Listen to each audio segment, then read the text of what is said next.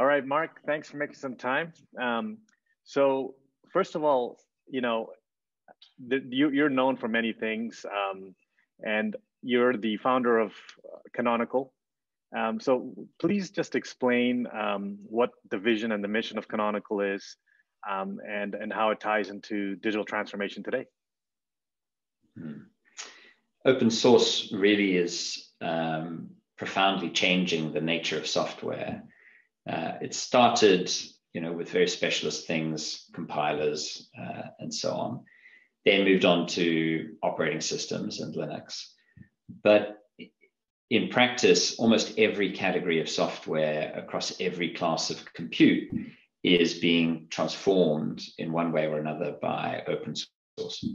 And so the vision behind Canonical was to find the cleanest, most cost-effective, sustainable way to deliver open source to the individuals and the enterprises that are using it at scale all over the world for whatever they might be building. And so really, Canonical and Ubuntu have grown globally with the adoption of open source right across industries, right across countries, and our footprint today really reflects people buying into that same vision, that it's all about getting high quality open source in a way that you can operate cost effectively and in a way that you can believe in for the long term. So break it down for me in terms of for a dummy.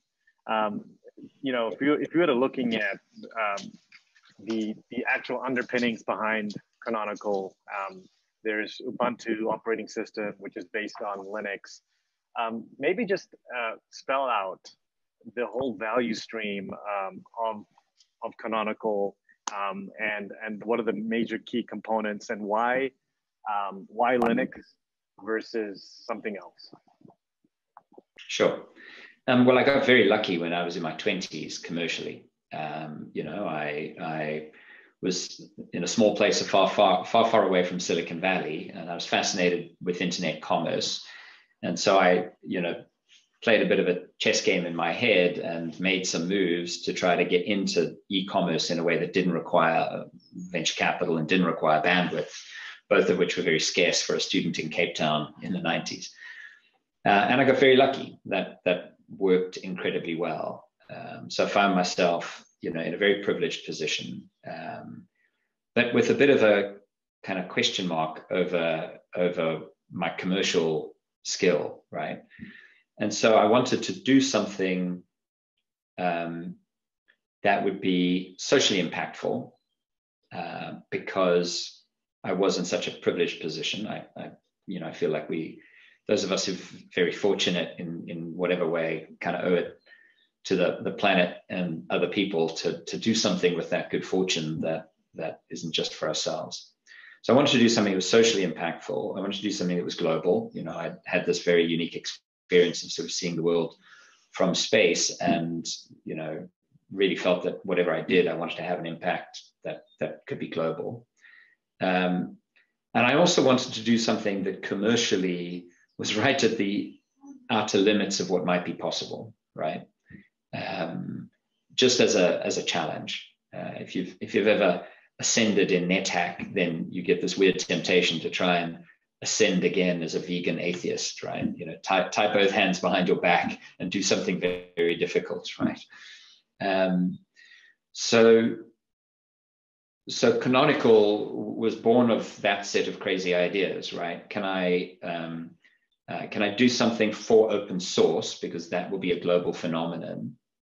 Can I do something in a way that levels the playing field? A kid in Calcutta, a kid in California deserve the same shot at being the first to implement something interesting or important, right? And at a time when the cost of software was very high, delivering software freely to both of those kids felt like a big move that could have a huge social impact. And I'm very, I get vicarious pleasure from all of the things that kids in California and Calcutta have built on Ubuntu, right? And then commercially, doing something that's intrinsically hard and expensive, an operating system, giving that away as a first principle, and then figuring out around the edges how to make that sustainable. Commercially, that was going to be a big challenge. So that's kind of why I chose this path. Perhaps if I'd known how difficult the last piece would be, I might have chosen something else. But somewhat miraculously, and with the help of a lot of community and customers, we are now sustainable, and Ubuntu has a long, I think, future as the cleanest, leanest platform for open source compute on the planet.